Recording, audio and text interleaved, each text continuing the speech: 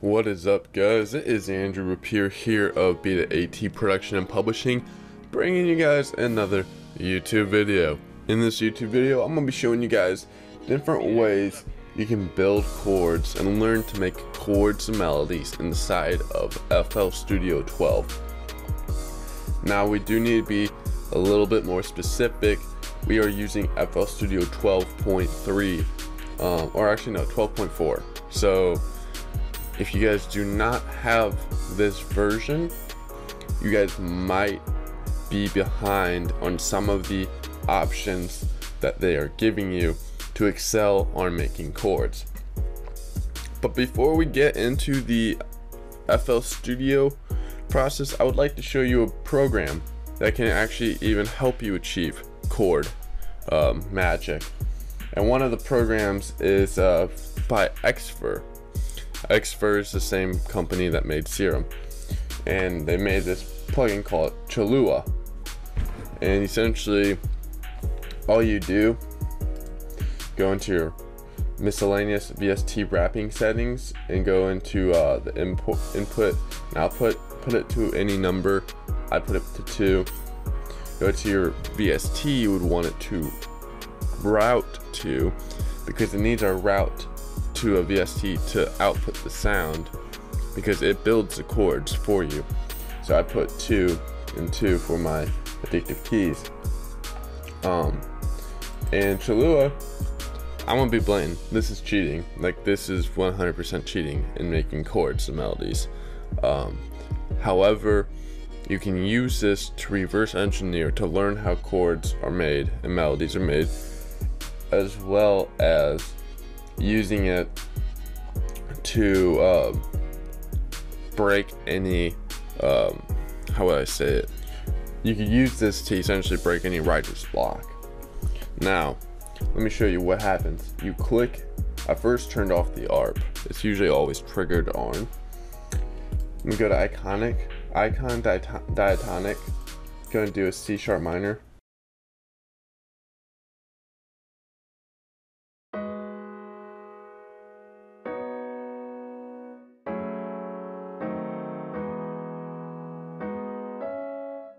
I'm literally clicking one note and it's playing these chords. There's a lot of different settings that they have. We're gonna get into actual FL Studio stuff. I just wanted to show you guys this tool real quick.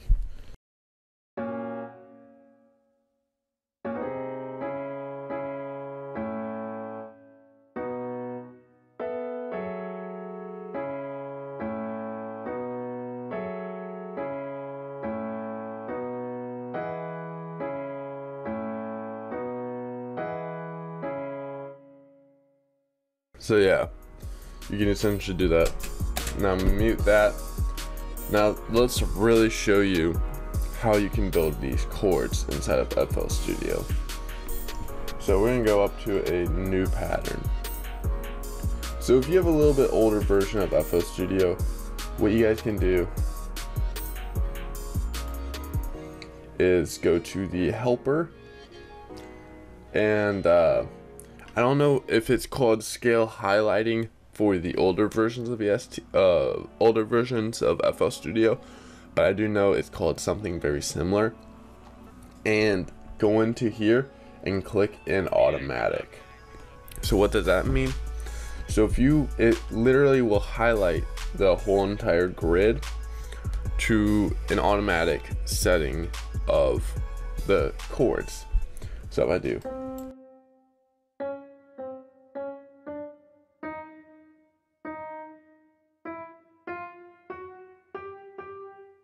C minor, I believe.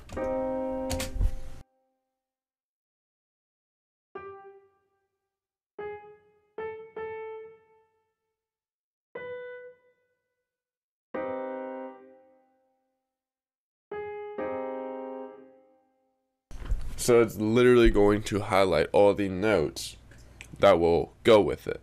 Now, so you can see on A and A sharp, the grid is slightly darker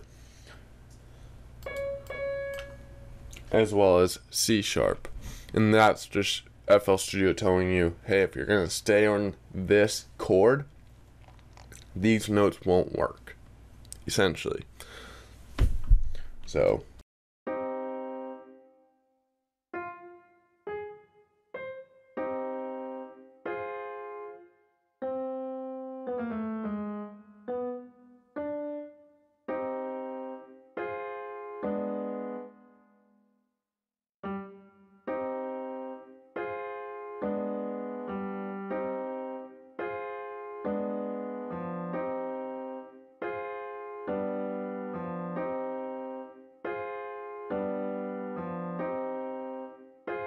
and I literally just made that by following the highlighted notes that it told me that would work. So another thing, let's say you already know what scale you're wanting to work in. This is where you need at least FL Studio 12.3. So go to scale highlighting. I'll do Aeolian, and Aeolian is going to be the whole modern day minor scale. Essentially, that's Aeolian is. There's probably some music professional who could probably tell you a better, definition, but so I'm gonna go to Aeolian, go to helpers, scale highlighting, G sharp. So that is essentially picking out the whole modern day G minor scale. So if we look at G sharp or G sharp minor, there.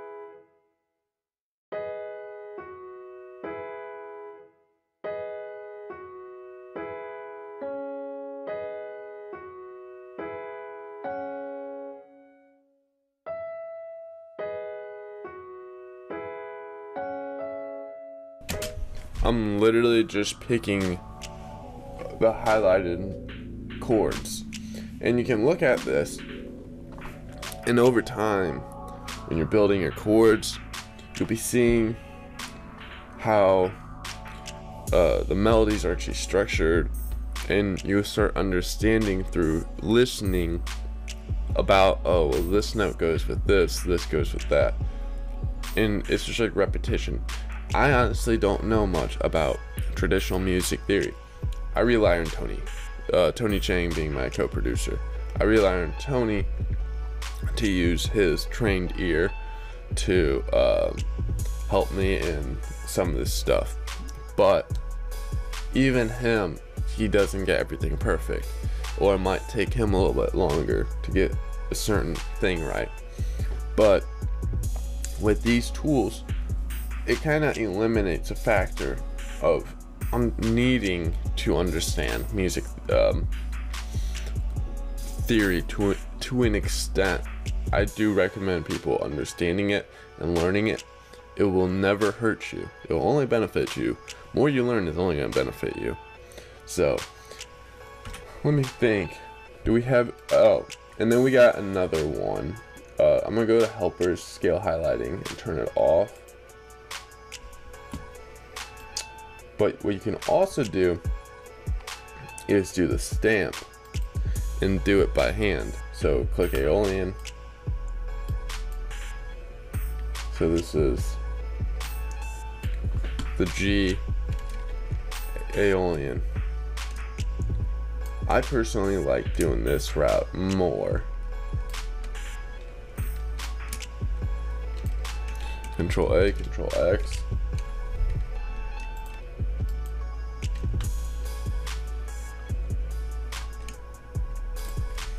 Put it in a VST that does not have any sound. Control V.